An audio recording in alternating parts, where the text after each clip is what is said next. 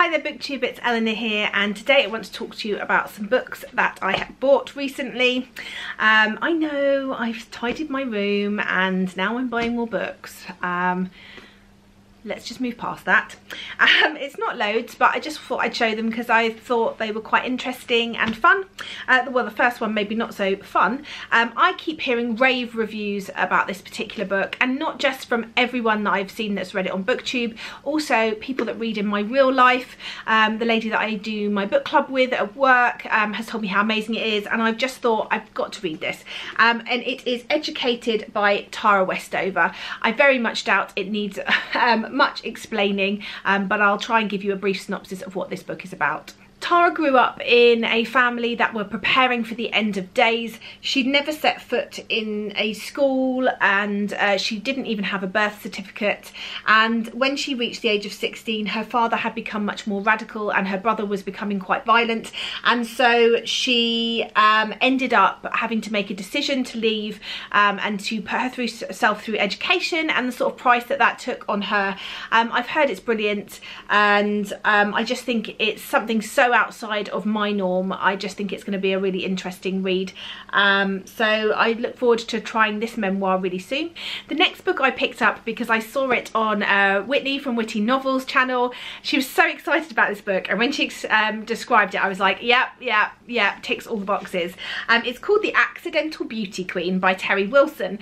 It's about twins, and one of them is an elementary school librarian, which I just thought sounded great, and the other twin is obsessed with beauty pageants. And when something happens to that twin, and she has something to do with, I think she gets an allergic reaction or something happens to her face where she can't enter the beauty pageant, the other twin has to do sort of a switcheroo to try and help her out, and it just sounds like, you know, she's a bit out of her depth in terms of what she's used to and comfortable with. I think it's just going to be fun and frivolous, and I just think it sounds really cutesy. So I picked that up because I saw her talking about it. And then stemming from that, I ended up picking up two books that were recommended to me via Amazon from getting that book. And they're both by the same author, who I don't think I've read anything about yet, but the author is Jo Watson, and the books are The Great Escape and Love to Hate You.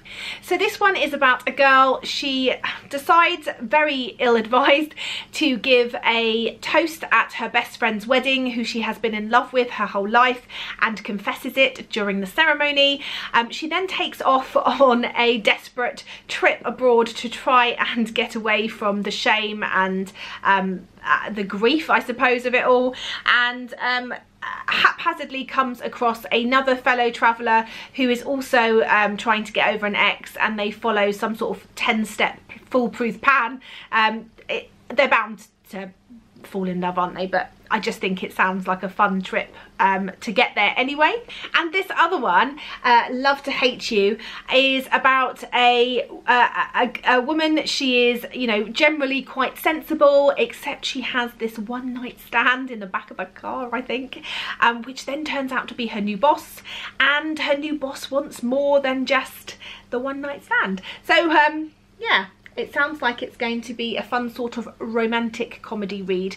This one says read over 10 million times, and yeah, so I think maybe this author has come from like Wattpad or something like that, I don't know, but both sound like really fun romantic comedies. And then the final one that I picked up, again, came from sort of the Contemporary-a-thon, and watching people's recommendation videos and videos talking about what they're reading, and that is Collecting the Pieces by L.A. Fior. This one says, at 15 I fell in love. His name was Jake Stevens, and he took the abandoned, lonely girl I had been and made me whole. His love was a pure and unconditional love that made every day better than the last, a fairy tale of my very own. But this story isn't about Jake, it's about Abel Madden, the man I met after the fairy tale goes to hell. A cocky, arrogant man who says that he says what he wants, does as he pleases, and makes no excuses for it. He irritates me, downright pisses me off at times, but he also brings me back to life. My name is Sydney Ellis, and this is my story of finding love twice, and the first when I needed it most, and the second when I never saw it coming. So I just think this sounds like it's going to be really fun, and I can't remember for the life of me whose channel I saw it on now, but they sounded like they really enjoyed it too. So yeah, that is some of the books I picked up recently. As you can see, there is a bit of a theme going on in the type of books I'm wanting to read, but that's fine, and I look forward to telling you what I think of them soon. Anyway, let me know if you've read any of these, and yeah, which one shall I start with? I look forward to speaking to you in the comments down below. Bye for now, BookTube.